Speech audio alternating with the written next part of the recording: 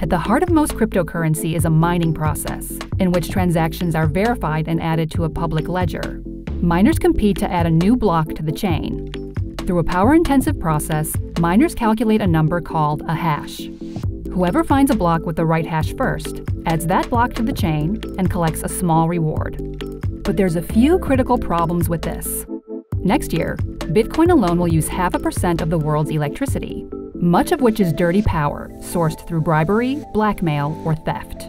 As blockchain technology becomes more prevalent, this level of power consumption will be unsustainable. The mining process also lends itself to miners pooling into groups, which undermines the very idea of a decentralized system. On the Chia Network, blocks are farmed, not mined.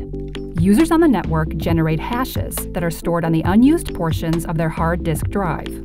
When a block is about to be added to the chain, its hash is compared to all of those already generated on the network, and the user with the closest hash writes the block. The Chia Network will harness cheap and abundant unused storage to support a cryptocurrency which is far less wasteful, more decentralized, and more secure. We're excited to be writing the next chapter of digital money. If you'd like to be part of the story, visit chia.net.